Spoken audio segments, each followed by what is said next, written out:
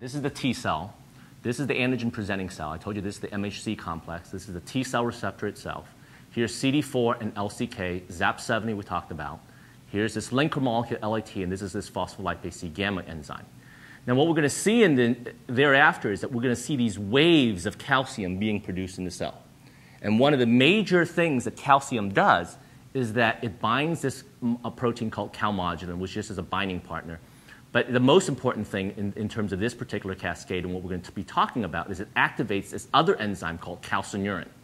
And calcineurin is an enzyme that actually removes phosphate, not from tyrosine, but from serine threonine residues.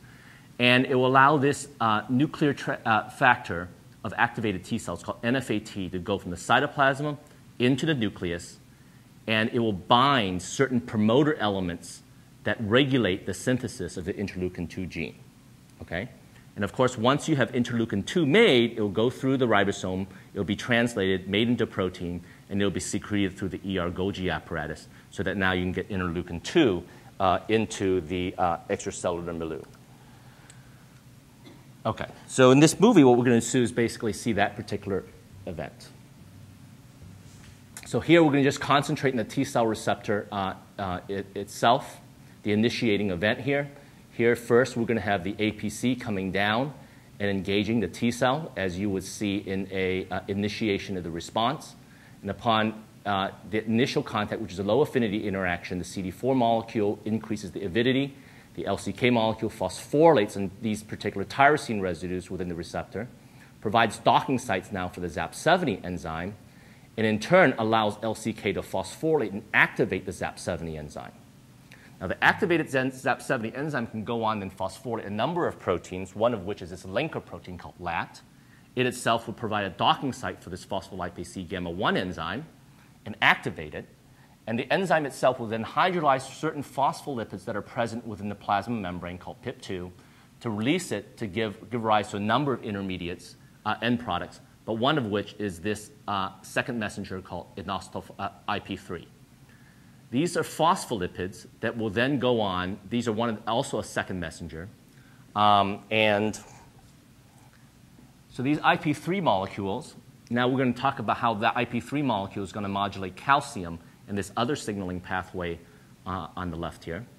So the IP3 molecules will then diffuse into the cell and engage in the IP3 receptors that are typically present with the endoplasmic reticulum. You're going to get waves of these particular calcium bursts. And what we're going to see is that the calcium is released from the endoplasmic reticulum, again, another second messenger, and it's going to come over here and activate this particular enzyme complex with calmodulin, calcineurin. It's going to activate this calcineurin enzyme. And now this transcription factor, which is typically in the cytosol of the cell, will get dephosphorylated and move into the nucleus of the cell, where it, along with other transcription factors, which we're not talking about, will result in the synthesis and transcriptional activation of interleukin-2 gene, where it will be made into protein in the ribosome and secreted out through the secretory complex.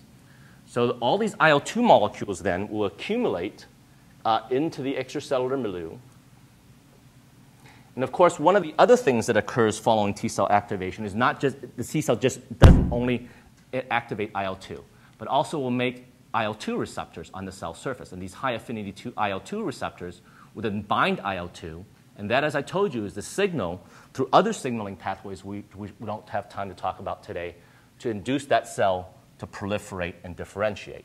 And the end result then is that this initial single cell with a single antigen specificity against this particular viral protein over several days period will then be able to multiply.